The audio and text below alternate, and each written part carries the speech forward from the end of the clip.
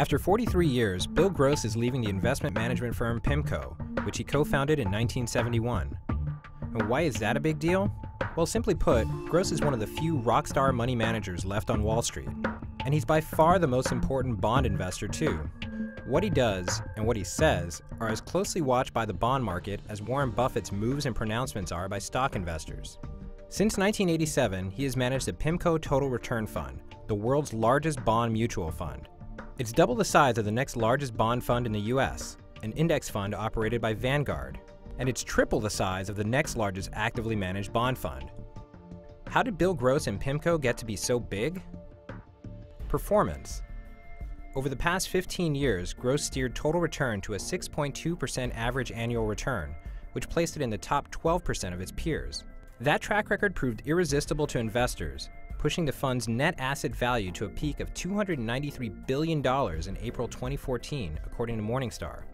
But all has not been well for Gross and Pimco in recent years. Performance has faltered, as Gross's fabled ability to forecast interest rates has faded. Over the past year, it ranks in the bottom 20% of its peers. Investors have been pulling their money out over the past year and a half, and increasingly, press coverage of Gross has gone negative. Pimco CEO Mohamed El-Erian served as co-chief investment officer with Gross, and El-Erian was expected to succeed Gross at the firm, but he resigned in early 2014.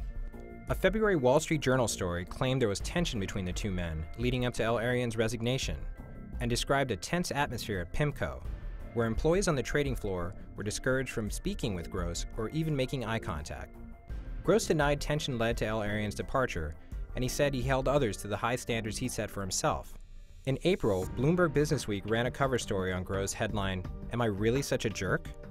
If that's not enough, the Wall Street Journal recently reported the SEC was investigating how assets were priced at one of Pimco's smaller bond funds. The firm said it was cooperating with the SEC. Willing to look past Gross's recent setbacks? Well, you're in luck. He'll start managing the Janus Global Unconstrained Bond Fund at Janus Capital starting October 6.